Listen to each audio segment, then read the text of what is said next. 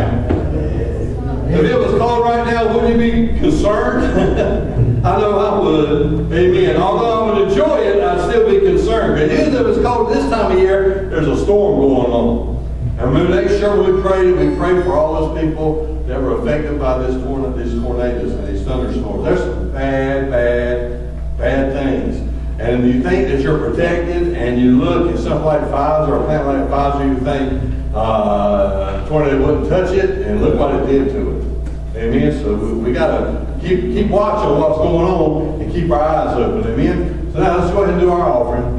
And remember, the offering plate is at the back door, front door, and you can drop the offering in on the way in or you can drop it in on the way out. If you've already dropped it in, just hold your hand up. If you haven't dropped it in, hold it in your hand. And let's say this together. Lift up your hands. I lift my offering to you that it please you, O Lord. This is my seed. Although it leaves my hand, it will never leave my life. You will multiply. Accept my seed, O Lord. Give the Lord a hand clap. Okay. God is awesome. Y'all say that with me. God is awesome. Ready? Let's do our surrender all. Ready, y'all?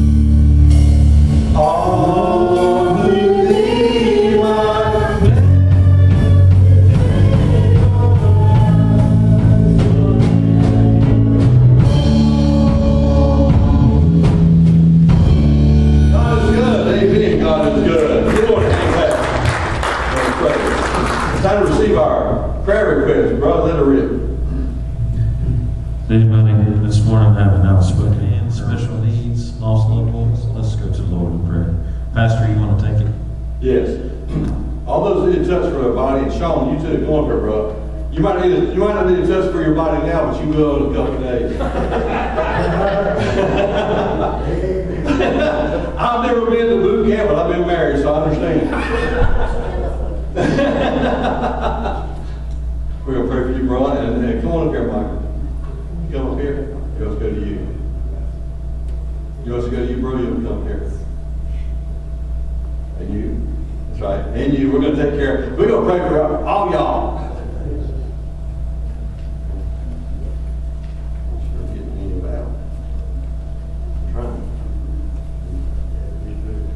Breathe you down, bro. Father, right now in the name of Jesus, we love you, we praise your name, we thank you for this mighty man. Lord, we know, God, that starting tomorrow, his life will change forever. And we thank you, Lord, but he's got such a heart for you, Lord, such a heart to serve this country. And I thank you for that. Bless him, Lord. Use him in a very powerful way. Protect him. Put your hands around him and guide him in the name of Jesus. We thank you for it. And we thank you for what you're doing through him and for him in the name of Jesus. Ask you to touch Jeannie right now, Lord. Ask you to touch, Lord, our daughters and our sons, Lord. Bless them in a very powerful way. Touch Michael's leg.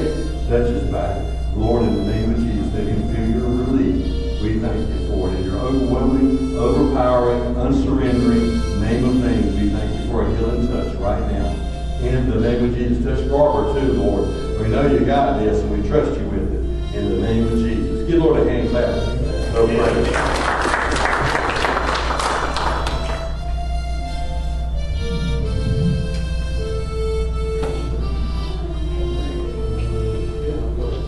Isn't God good?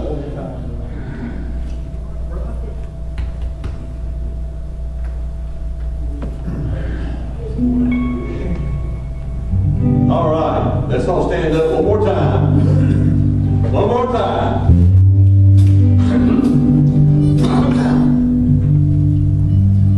God's got this. We trust him 100%. Amen. We give all these problems to him. All our sick folk we give to him. Sean we give to him. Right now in the name of Jesus.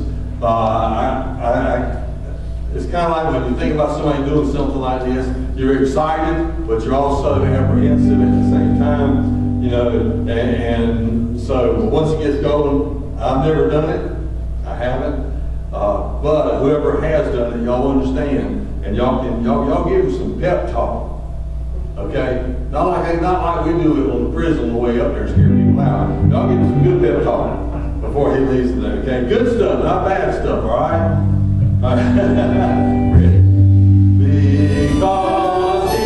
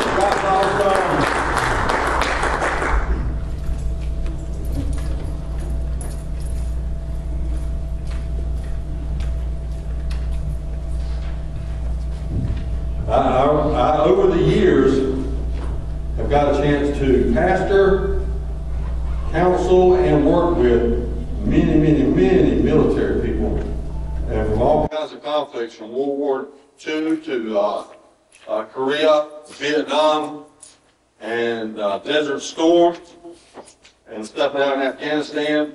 And I actually got the opportunity to work with a couple of drill sergeants. And every drill sergeant told me that in the very beginning, when those guys got off the bus, they were the most hated men in the world. And said, but after it was all over with and they were out of boot camp, that their guys would send them gifts later on and thank them for helping them prepare to save their life many, many times because they listened to what their drill instructor taught them. And so I think about that also in our own life. Things that you go through now, you're trained. You don't even realize you're being trained. And God is just awesome like that. Amen? You know, I'm quiet today. I know it's hot. But, you know, it's going to look. Just remember, if you're a Christian, it's the only hell you ever see. Because if you're not a Christian, it's the only heaven you ever see. God's got this. All right. I read this. I've used this joke before, but in a different context and a different kind of set of punchlines. So this is the new book, Vicki. She's the first one to say burn the book, so I'm going to tell her. This is from a new book. All right. Mrs. P. Jones, and it's a Jones too. Mrs. P. Jones came to the newsroom to pay for her husband's obituary. She was told by the kindly newsman that it was $1 per word, and he remembered Pete, and it wasn't too bad about him passing away. She thanked him for his kind words and bemoaned the fact that she only had $2. So she wrote on the obituary, Pete died. The newsman said he thought a lot about old Pete, and old Pete deserved more than that, so he gave her $3 more so she could have 3 more words. So she thanked him, and she rewrote the obituary, and Pete died, vote for sale. That was touching. Any God good? All the time. All right. God is good all the time. We're going to get your Bible out. Get your Bible out. Turn to Philippians chapter 2. Stand for the reading of the word. We still got one more week. I'm taking it kind of slow, I'm taking it slow and easy. I'm trying to get that word kind of out of my mouth, because people got a bad habit of saying, I'm kind of doing this, and I'm kind of, it's kind of like, I'm kind of, and I'm thinking, no, if you shot that deer, you're not kind of shooting, you shot him. Amen? If you kind of, so I'm trying to get that word kind of out, except for in proper context. So, we are going through this, and we're going to take our time, because it's very, very important. Amen? Philippians chapter 2. Verse 1, not build a new you. This is all part of spiritual warfare. It's very powerful, and it's very needed, especially in this last day and time. You'll never realize until you get in the middle of the battle just how much you need this stuff. Amen? So, Philippians chapter 2. If therefore there be any consolation in Christ, if any comfort of love, if any fellowship of the Spirit, if any bowels and mercies, fulfill you my joy, that you may be like-minded, having the same love, being of one accord and of one mind. Let nothing be done through strife or vainglory, but in lowliness of mind let each esteem others better than themselves. Look not every man on his own things, but every man also on the things of others. Let his mind be in you, which was also in Christ Jesus, who being in the form of God, thought it not robbery to be equal with God, but made himself of no reputation, and took upon him the form of a servant, and was made in likeness of men. And being found in fashion as a man, he humbled himself, and became obedient unto death, even the death of the cross. Wherefore, God hath highly exalted him, and given him a name which is above every name, in the name of Jesus. Every knee should bow, of things in heaven, and things in earth, and things under the earth. That every tongue should confess that Jesus Christ is Lord, to the glory of God the Father. Stretch forth your hands this way, Father. We thank you, Lord, this day. We thank you, God, for your anointing. We thank you for your power. We thank you for your touch. Lord, churches and families and communities, we all seem to go through periods and seasons. We went through a couple of years ago seasons of death. We went through seasons of victory. And this season right here seems to be a season of people being sick, Lord. But God, you showed yourself strong in every last thing. You showed yourself strong. And we thank you for that. We thank you, Lord, that although we have a lot of sick folk today, we know, God, that you're more powerful than any sickness on this earth. That sickness is going to bow to Jesus' name. I ask you right now, Lord, to touch us, to anoint us. Help us, God, to understand that these are just seasons and that they will pass. The next season coming along will be an awesome season. Usually after a tough winter will come an awesome spring. And Lord, we know that it's going to, after this season of sickness, Lord, it's going to come a season of health. And we thank you for that. And we thank you, Lord. We know, Lord, there's a lot of people who are not feeling good right now. We also know, God, that you're in control. You knew this was coming. It didn't take you by surprise. Touch us all and help us all to look to you and to trust you for what you're going to do in our life. And we thank you, God, for everything that you do for us. In the name of Jesus, we pray. And the church said, amen. Amen, amen, amen. Let's just go through. Y'all be seated. You're going to wait down and tell somebody, if you're not hereafter what I'm hereafter, you'll be hereafter. I'm going to tell them. All right. I'm going to go. I'm trying to say kind of, get that kind of out of. Kind of gone. Got that kind of gone. Okay. I am kind of crazy. That's in context. Okay. All right. Building a new year. We're going to go a little bit over what we went over last week, and we're going to jump on in. And you understand, last week we actually talked about ants. And we talked about automatic negative thoughts. So we're going to take it another step today. We're going in another direction. But again, it's the same scripture, different directions, and you'll understand it when we get going. So bear with me as we go through this thing. God is so good all the time. God is good. So again, have you ever fallen into a spiritual rut? The thing about a spiritual rut is you're miserable because you're uncomfortable. You can't go anywhere. He's trying his best to hold on. There may be somebody here today, either in here or listening on Facebook, that you're doing your best to hold on. I mean, you give it all you got, you're going as hard as you can go, and still you find yourself in the rut, and you're uncomfortable because you can't go anywhere. You're obstructed, you're hindered. Every time you're trying to move, you're too busy trying to hold on. Somebody say, sometimes we get too busy trying to hold on. Say it. That's right.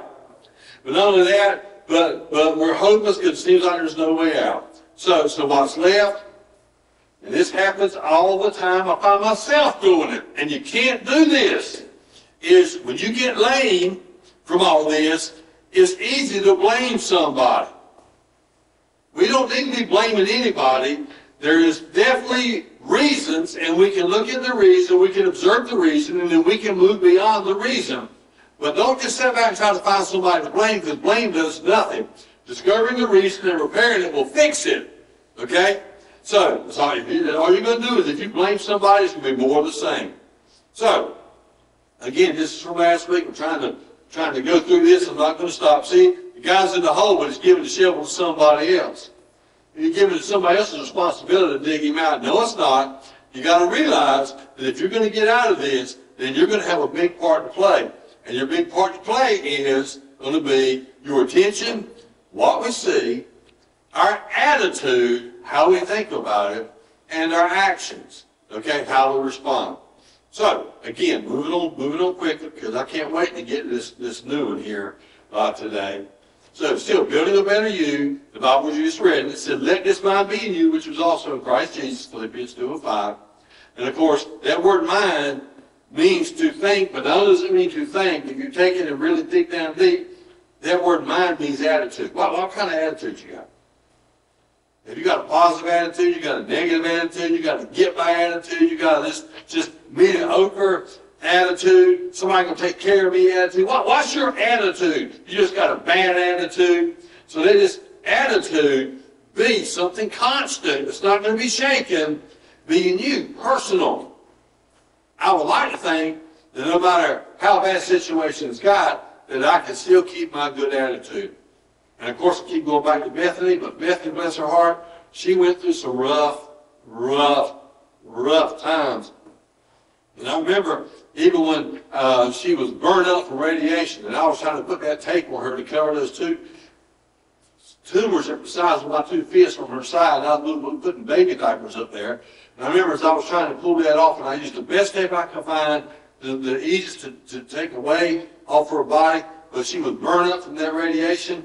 And I said, dear, I'm so sorry, I'm so sorry. And she said, Daddy, you got to do this. She said, just do me a favor, just go do it. And I'd be the one crying. I mean, I'd see her, there'd be times she would go, and she'd go, oh. And I look and I see a tear, but she said, keep on, Daddy, keep on, we're getting close, getting close. And I'd be the one in tears, and I'm thinking, I'm hurting her so bad. But she had such a good attitude about the whole thing. She said, Daddy, it's okay. You have to do this. It's going to be okay. God's got this. Okay, so Jesus' attitude toward others was that he was a servant. And his attitude toward himself is again, I've got no problem with it. My attitude toward you is, I'm your servant. And when I look inside, I don't argue. That's why he said, I'm not arguing about it. Or if you ever help somebody, and on the outside you're going, yeah, I'm ready to help you, but on the inside you're going, I wish I had done that. You ever done that? Okay, Jesus wasn't like that. Jesus knew what he was doing and when to do it. So, again, get ready to get out of here and get into this week.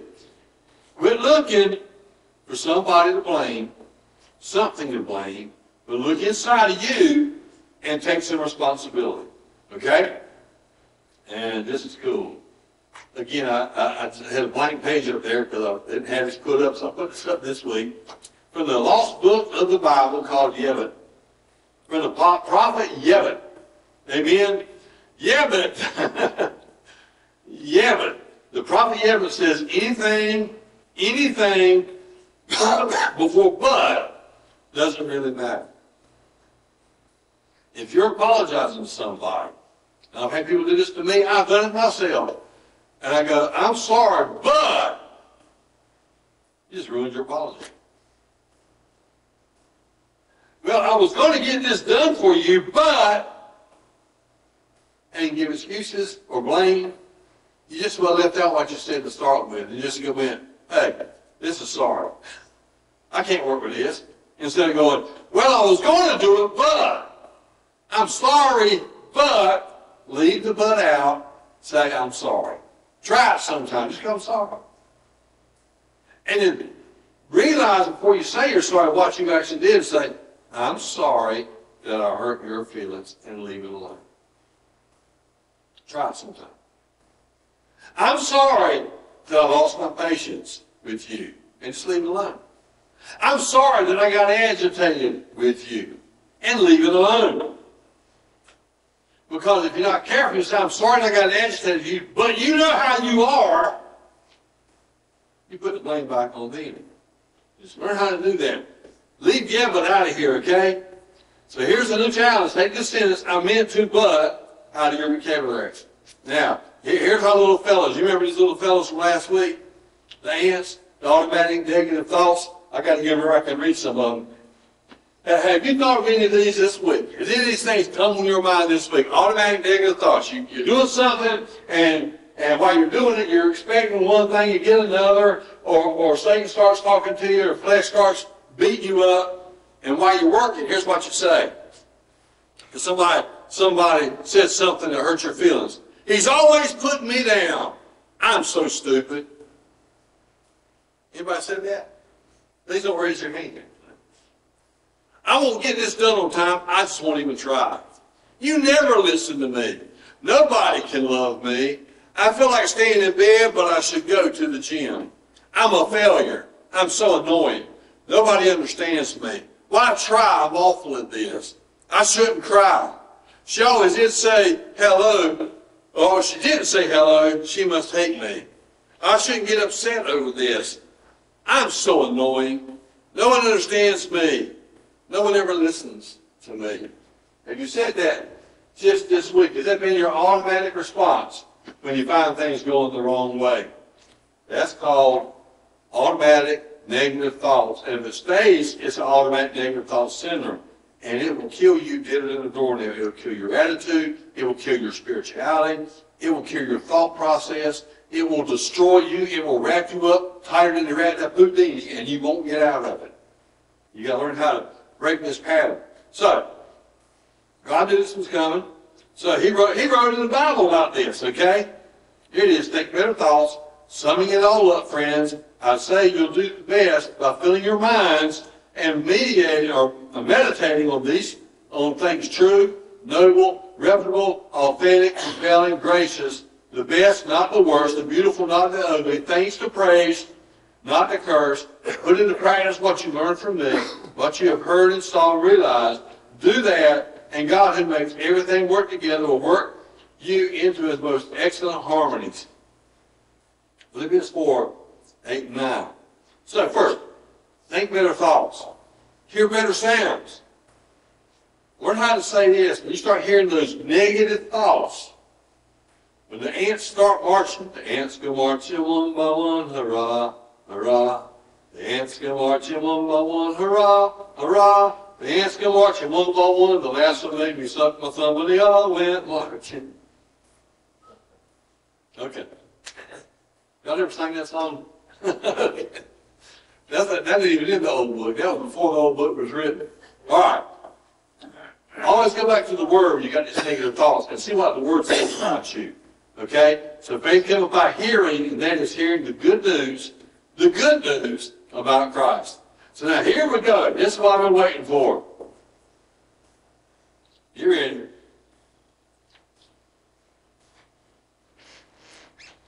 I didn't realize you were going tomorrow, bro. But I thought about you because to me that's what you look like. You're a bad dude. You hear me? You're a bad, bad man. So, there's David going up against Goliath. Goliath is in the fog because, you know why? Because the focus is not on Goliath. The focus is on David and God. If you focus on your giants, you stumble. Say that to me. If you focus on your giants, you stumble. If you focus on your God, your giants will stumble. Say that. If you focus on your God, your giants stumble. You have a choice to make. Amen? So, think about this. So we see better sights, looking unto Jesus, the author and finisher of our faith, Hebrews 12 and 2. Now, get ready. Many people look for bad in everybody. Some people could pick a problem from 50 paces. They're good people, they're good problem finders. They're good fault finders. And there's some people that are fault finders that complain. Some people complain so much that they get paid for it. Many people look for bad in people and circumstances, seeing only their faults and the negatives. Wow. Have you done anybody like that? Do not point and do not raise your hand. In order to be a better person, it requires a better, positive perspective. Positive doesn't mean that you're shooting Skittles everywhere. It doesn't mean rainbows and all this stuff. Positive means I'm reinforced by the Word of God. And even in the negative, it's positive if it's the Word of God. I can trust it, I can lean on it, I can depend on it because God gives it. So it requires a better, positive perspective. And learning to look to Jesus. You have to train yourself to look at Jesus in every situation. Now here we go. We get ready to dig in now. Y'all ready to do some digging? Let's dig. He says to be like a child. Look to God. Have a childlike faith. Not childish, childlike faith. Fix your eyes on Jesus. Let's get ready. Get ready. Let's look at a different version of this. Amplified.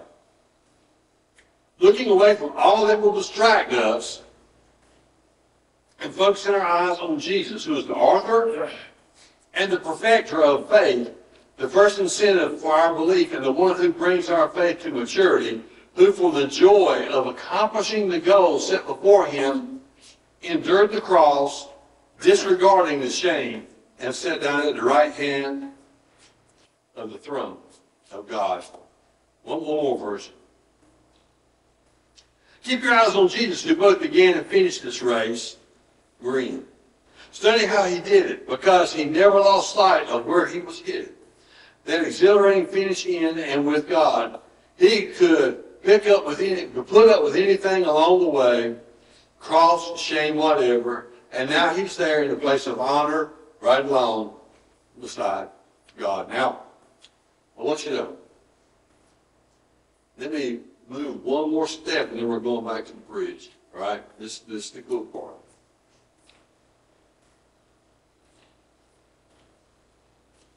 Don't read that.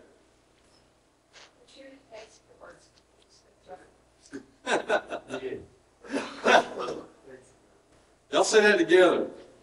Be sure to taste your words before you spit them out. Amen? How many times have you said something that sounded better in your head than it did when it came out? All right. Be sure to taste your words. Matter of fact, if you get ready to talk to somebody, it might be better not just in your head, but if you're going to talk to somebody and you're wondering if it's going to come out right, before you get to that person, spit them out. Taste them.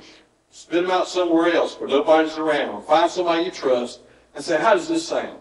And you say it, and then that person can tell you, or just say, God, you got to show me, and just say it. Because once you say it and hear it with your ears, is a whole lot different when you hear it with your ears out of your mouth, and when you hear it with your internal ear in your head. It's two different things. So get ready. We get to a bridge. We're going to do the bridge in just a minute. Speak better words. Psalm 105:2 says, talk all you want of his wondrous works. Most people, honestly, love to talk about evil and bad events. Some are harsh, unkind, and to take God's name in vain. I remember when I was working at Procter & Gamble, they were having our 6-month, I call it a judgment. But they got around the table, they were ranking, putting where they ranked, in the teams. And they would talk about each person individually, and there was like 15 guys in there, guys and gals, and the leaders, big guys, they were in there. And I've been saved now for right many years, and I was already doing some ministry, and I was doing singing, playing, so I was out a lot with that. And people were coming to me. I weren't going to them. They were coming to me, asking me questions. How can I get this done? How can I help this? My family, my child. And so I never stopped working, but I would talk to them about it. We'd go to the break room, and they would ask me in the break room. And we would talk about the break room. Now, next to me, they were talking all kinds of junk. I mean, all grades of junk. Y'all know how it goes. I mean, a lot of junk. About what kind of new stuff they were trying, what they were doing, how they were running out their wives and their husbands, and all this stuff. And so when it come ranking time, nobody said a word about what those other people were saying. And when it came to me, they said, Davis works in Bethany. He's awesome. I said, but he likes to talk about non-work related stuff. I weren't there.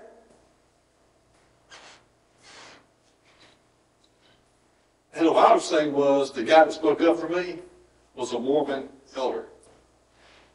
And the Mormon elder spoke up and said, I can't believe you're doing this. Said David, he's not instigating, they're coming to him, and said, and he's not talking the same junk. He said, I hear there all the time about who's running out on whose wife and who's taking what kind of drugs and who got drunk this weekend and where they stayed and blah, blah, blah, blah. He said, you hear it all over the place and it never stops. And said, the one ray of hope, you go to sit down here beside David and you get to hear this, and said, and y'all gonna crucify him because it's non-related work. What about non-work related talk at the break table? He said, what about all these other people with the stuff they said? And he said, if you're going to move his rank down, then this one got a big guy. He was way up there on the ladder. He said, if you're going to take him down, you take me down too, because I don't have a part of this. Take me down too, because this is ridiculous. He says, all it's got to do is y'all can't stand the conviction. Take me down too. And they went, whoa, we're sorry. And that never came up again. What about me talking at the break room? Not on the floor, at the break room. And so it's amazing how God used somebody that didn't even believe the way that I believed, and used him to shut off Satan, because as long as I was talking about, before I got saved, as long as I was talking about the evil stuff and the bad events, and I was harsh and unkind, and took the Lord's name in vain, nobody ever said a word. When I started talking good things, Satan got so upset. So look, remember this. We should talk positively. We should be seeking the glory of God. We need to make sure that our words are words of encouragement, that when we talk, we bring healing words. You will never know just how much just a smile can bring healing. Just a smile. Yeah, I was walking in the nursing home yesterday, and there was a new lady behind the desk, and she was trying to get her stuff done, and I could tell that she was having little complications, and there was some stuff going on, and I walked in, and I'd never seen this lady before. And so I'm going in, and I said, I went to see Ben Rush. She said, we're going to sign in. And I'm signing in. As I'm signing in, I look over at it, and I see it, and I go, watch this. I sensed it, and I said, God, help me be encouraging today. God, help me to say something to bring healing. And so I looked at her and said, you know what? She said, what? I said, I see you glowing with God. And she stopped what she was doing. And she looked up at me, and I saw a smile and a tear. And I said, you know what? They put you in the right place. Because people come in here hurting, and they get to see you first. And you shine, you glow with God. And she just right on up. I mean, and it was just amazing. You know, I didn't get there and make a big old speech anyway. I just said a couple of words, and then I'd go out and I'd come back in. When I come back in, when she saw me, she started smiling. And I said, see, you're glowing again. And she said, thank you so much. I really needed to hear that. Then I even said this too. I said, well, you know, y'all heard me say it a million times. I said, well, you know, everybody's got an opportunity to make a difference, you know. Each person's got the opportunity to make a room light up. She said, really? I said, yes, some by entering it and some by leaving it. And she just got laughed and said, you go on down here now. I said, all right. All right. So now, ask God to help you speak words of encouragement when you're around people. The Bible says death and life are in the power of the tongue, and those who love it will eat its fruit. Now it's time for the bridge. Are you ready for the bridge? I'm not talking about a radio station. Ready? We're going to bridge right now, and this is what I've been waiting for. There's a connection in everybody. There's a divine connection in the senses, but there's a special connection with sight and output sound. I'm not talking about sound here, what you're hearing. Sight, and this is included, sound coming in, but sight and sound coming out. This and this is very, very, very, very powerful. Let me read something to you. You can turn it if you want to. If you don't, that's fine. I don't have it up here.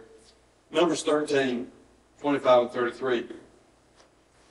And they returned from searching the land after 40 days. And when they came to Moses and to Aaron, they're getting ready to go to the promised land. And when they went and came to Moses, now they've seen all these plagues. They've seen the 10 plagues. They've seen the plagues tear in Egypt, the most powerful nation in the world. That's all the most powerful army in the world, destroyed. They walked through the Red Sea on dry ground, and then watched it come back down and destroy an army. So now, he picks out a member of every tribe, a leader from every tribe of the 12 tribes, and sends them over to the promised land. And when they come back from the promised land, they search for 40 days, and they're going to give a report. And they returned from searching of the land after 40 days, and when they went and came to Moses and to Aaron, and to all the congregation of children of Israel. Remember, sight.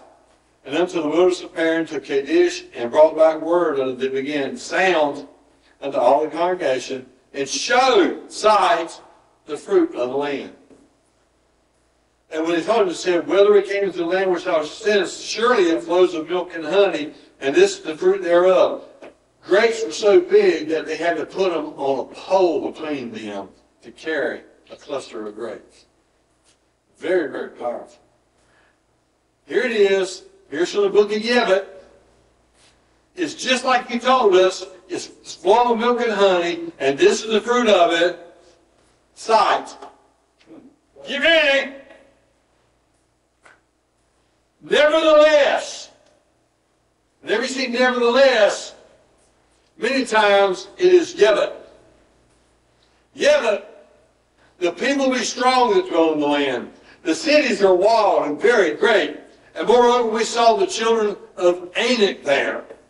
The Amalekites dwell in the land of the south, and the Hittites and the Jebusites and the Amorites dwell in the mountains, and the Canaanites dwell by the sea and by the coast of Jordan. They're everywhere! How many's got problems everywhere? Everywhere you turn around, you got a problem popping up. And Caleb stilled the people before Moses. If Caleb stilled the people or calmed them down, it means the people were getting crazy. Sound. And they stilled the people before Moses, said, let us go up at once and possess it, for we are well able to overcome it. But the men that went up with him said, we are not able to go up against these people, for they are stronger than we are. But are they stronger than God? Your situations may be overcoming you, and they may be stronger than you can handle, but they'll overcome God.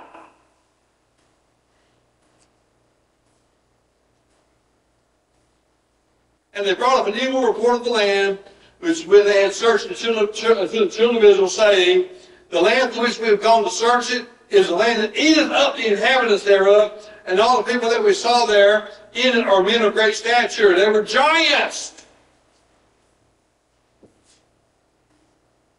And there we saw the giants, the son of Anak, which come of the giants. Here it is. And we were in our own sight as grasshoppers. They saw what they saw. They didn't bathe it in the promise of God. They didn't bathe it in the purpose of God. They bathed it in what they could see. And once they saw it and the sound came out, guess what? And we were in our own sight as grasshoppers, and so we were in their sight. Here it is. And let me read it one more time in a different version, then we're going to talk a little bit. After 40 days of scouting out the land, they returned home. They presented themselves before Moses and Aaron and the whole congregation of the people of Israel in the wilderness of Paran and Kadesh. They reported to the whole congregation and showed them the fruit of the land. They told them the story of their trip. We went to the land where you sent us. Oh, it does flow with milk and honey. Look at it. This is the fruit. The only thing is, yeah, but the people who live there are fierce. Their cities are huge and well fortified. Worse than that, we saw descendants of the giant Anak, and the Amalekites are spread out to Negev. Hittites, Jebusites, Amorites hold the hill country, and the Canaanites are established on the Mediterranean Sea and along the Jordan. Caleb interrupted, called for signs before Moses, said, let us go up and take the land now. We can do it. What's the difference? 10 of the spies were comparing what they saw to their own ability. Joshua and Caleb saw the same exact thing, but they were not comparing it to them. They were comparing it to him. What you got going on today? What's the problems that you're facing? Are you comparing it to what you got, or are you comparing it to what God's got? Matter of fact, they compared the giants to them, and they compared God to the giants. There's a big difference. But the others said, we cannot attack these people, for they are stronger than we are. They spread scary rumors among the people of Israel. They said, we scout out the land from one end to the other. It's a land that swallows people whole. Everybody we saw there was huge. Why? We even saw the Nephilim giants, the Anak giants came from Nephilim. Along beside them, we felt like grasshoppers. And they looked down on us as if we were grasshoppers. Number one, write it down. I don't have it up here. Write it down. How you see your God affects how you see your problems. Number one. Number two, how you see your God affects how you see you.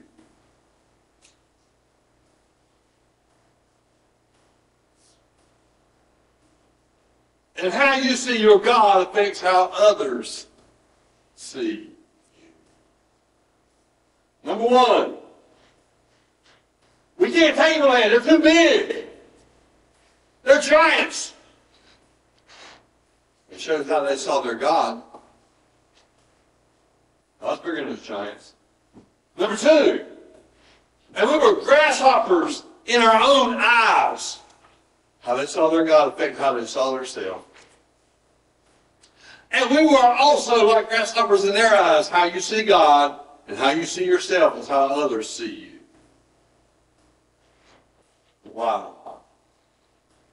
This report was negative, it was divisive, and it was a defeatist attitude that spread like wildfire.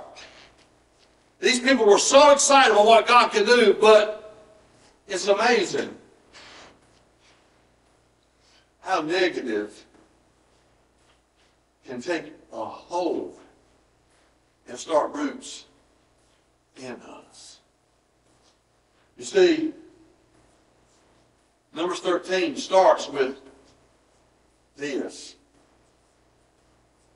what they saw. And it was defeated by what they say about what they saw. That's the bridge.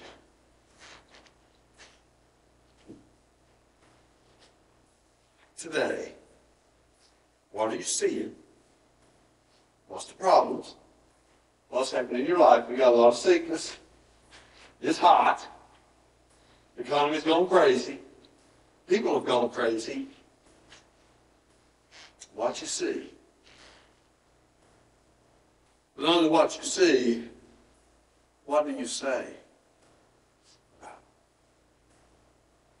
Because if it's not tempered with the Word of God, wow, something negative is going to take place, and your words will be divisive and negative and be full of defeat.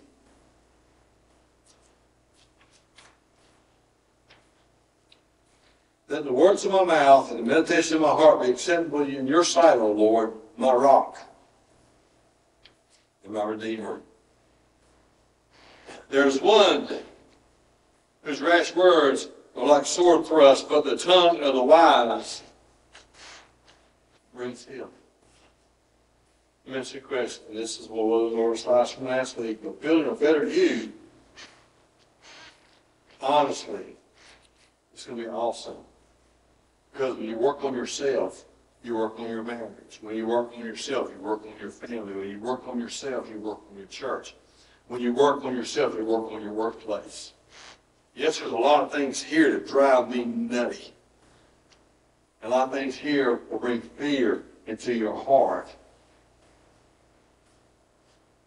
But here, the Word of God's got to dwell. If the Word of God don't dwell there, there's a problem. So now, I'm getting ready. I say getting ready, folks, okay? Randy, you can get ready to start playing something, bro. Here's this week's challenge. Last week's challenge was how to attack the ants. This week's challenge. Whenever you feel that your focus is off, powerful. Whenever you feel your focus is off, let me I want to read something. Very, very, very powerful. Philippians 3, 13 and 14. Brethren, I count not myself to have apprehended, but this one thing I do, forgetting those things which are behind, and reaching forth unto those things which are before, I press toward the mark of the prize of the high calling of Jesus. Now remember, one of the most important parts of your armor, spiritual warfare, the 90%, actually doesn't come as armor to put on you. What it is your focus. Your focus can either be your greatest ally or it can be your greatest enemy, your own focus. There's one thing I do. Paul had all this stuff behind him. He had good stuff behind him, bad stuff behind him. You know, for focus, I'm going to show you something else right now for this moment. F, fixed. For focus, F, fixed. This one thing I do. Amen? Matter of fact, let's look at it in the New Living Translation. No, dear brothers and sisters, I am still not all that I should be, but I'm focusing all my energies on this one thing. Forgetting the past and looking forward to what lies ahead. Okay, fixed. One thing. I'm fixed on one thing. C, Christ. U, untangle. Simplify. It's one thing I do. I strain to reach to the end of the race and receive the prize for which God, through Christ Jesus, is calling us upward into heaven. Stretch. S is stretch. I'm reaching forth. Now, here it is. You find yourself this week, your focus is off. You got your mind on somebody else, something else, whatever's happened. You got your mind on what's going on. And you're looking and you're seeing things. And it's amazing how, all right, think about this. You got your mind set. You're getting ready. Let's just say you got a handicap sticker in your car because you actually are legitimately driving a handicap car, that you are handicapped, and you're getting ready to pull in to the drugstore, and there's one handicap spot. And as you pull in, as you're getting ready to pull, you got your signal light on, and a car comes racing up the parking lot and pulls right in. That's the only place, the only spot in the whole place is a handicap spot. You've got a handicap sticker, and this young dude comes up and squeals on brakes and goes in that spot and jumps out and runs in the drugstore. Get curious. I know with the handicap sticker, there's no other place in the park, and this young dude just thinks he can just go do whatever he wants to. He can take a handicap parking space and all this. Who do you think he is anyway? Your focus is all right. Because you find out later that his baby was burning up with a fever. And the doctor put medicine at the drugstore and said he must get this medicine in him immediately, or he's going to have to come to the hospital and may even lose him. And so that was a young father going up to the drugstore, trying to hurry up and get in there and get that medicine and come back out and take it to his child so his child won't die. It's just amazing. Focus. Focus. Perspective. So here. You find folks getting off, it's time to realign your focus. Here it is. F, full attention. Again, it's one thing I do. Full attention. O, on. C, Christ. U, with unwavering trust in all that I do. S, in every situation. Try this week. Get your focus back. Watch what God can do when you get your focus back. Because there's so many things out there trying to drag us away, trying to get our focus broke, trying to mess up our minds, trying to get us in all kinds of situations that we haven't missed being in because our focus has been broken. When you do this, you put your full attention on Christ with unwavering trust in all situations. This will shift your focus to the positive and put it back in Christ's hands. Everybody please stand. We have one more week. We'll be through with this. Last week was handled the ants.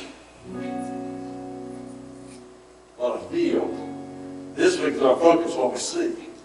How we react. God is doing something special for us.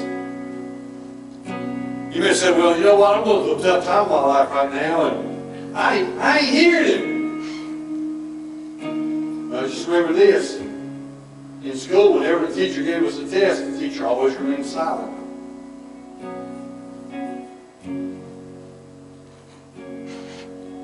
Whenever you find yourself facing something that's beyond you, that's indicative that God has got you in test.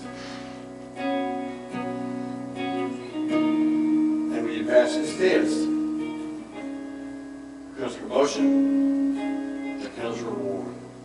But you got to trust Him. Your focus.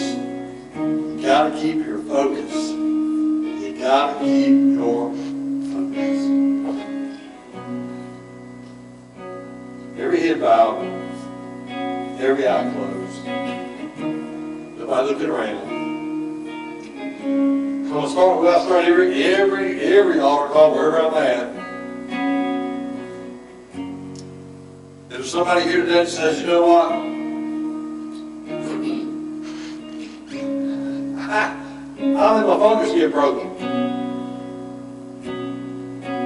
And instead of drawing me to God, it drew me away from God. And I actually can really stand to be getting my focus back on God. But first I've got to get back with Him because I'm not where I should be. I'm not where I want to be. I need Him. That's what Paul just said. I'm not where I should be. I'm not where I want to be. But I'm going to keep on pressing. If you're here today and just need to get closer to God, I find myself drifting because my focus is broken. I need to get closer to God. Nobody looking around every eye. Close every head bowed and put their hands in prayer for your pastor. Bless them, Lord. Bless them, Lord. Bless them, bless them, bless them. Maybe you're here today. You got it going on, but your focus. Satan knows his tactics. Remember the 10%? Part of that 10% is getting your focus in the wrong direction. Breaking your focus. If he can break your focus, he can put a whipping on you.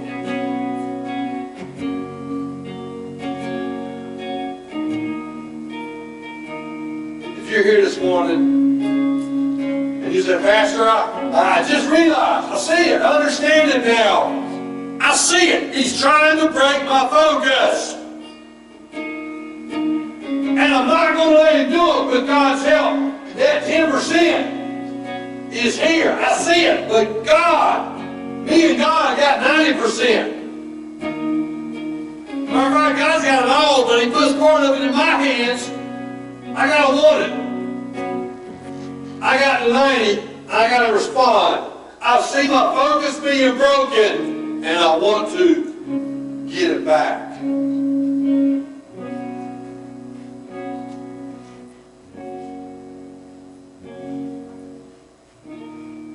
Crazy thing this week. You can look up in just a minute. Crazy thing. I literally thought I was starting to go blind because I one time had 20/11 vision. I could see, I could tell you if it was a male or a female gnat on the floor. Over the years, it started getting a little different. It was 2020. And in the last couple of years, some of it started getting worse, but I started having problems with bright lights at night. And so I go to the eye doctor this week, and they said, well, your bright eye's 20/30. But used to 20/11, I reckon 20/30 is not too bad for some people to say, that's good. No, I thought it was a little blind. They said, this eye was 20/50. I said, yeah. I said, but that's even worse. And she said, I bet you're having problems at night. I said, yes, I am. But she said, you got cataracts developing, especially in the left eye. And she put me in that machine, Doug, and started adjusting. And it's amazing what I could see. Well, wow, this is awesome. This is how it used to be. Thought about that. And actually right now, you ever had it done before you put your eyes in there and the doctor put it around? Well, guess what I'm doing right now? I've got your face up to that thing and I'm doing this with God's Word. And the decision's yours. If you're going to buy a prescription or not. I could have walked all the way. Walked into the wall. So, I'll be wearing glasses next week instead of readers. But they said, you're not bad enough to be operated on, you just have to put it with a little bit longer, and then we're going to fix your eyes for cataracts. Not yet. But you'll at least be able to see. I said that would be so, so awesome.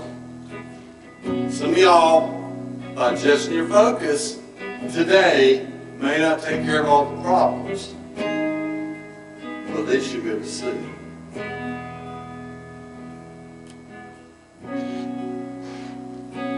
How many in here want God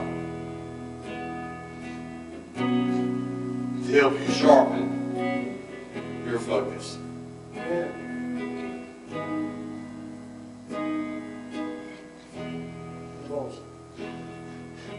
Let's pray. Now pray with me. Father, I love you. I praise your name. I thank you for your grace, for your mercy. And I thank you, God, that you see us where we're at.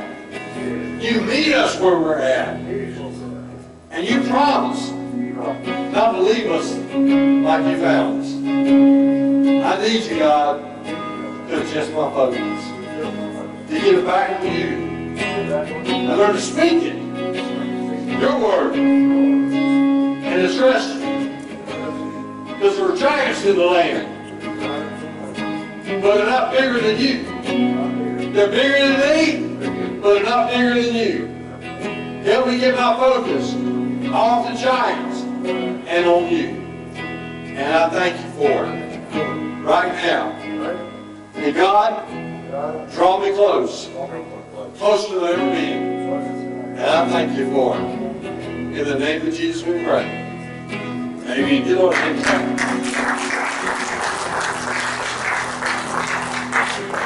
We say Lord's Prayer, then Brother Wayne dismisses the prayer. Ready? Who brought us here? Our Father, who art in heaven, hallowed be thy name.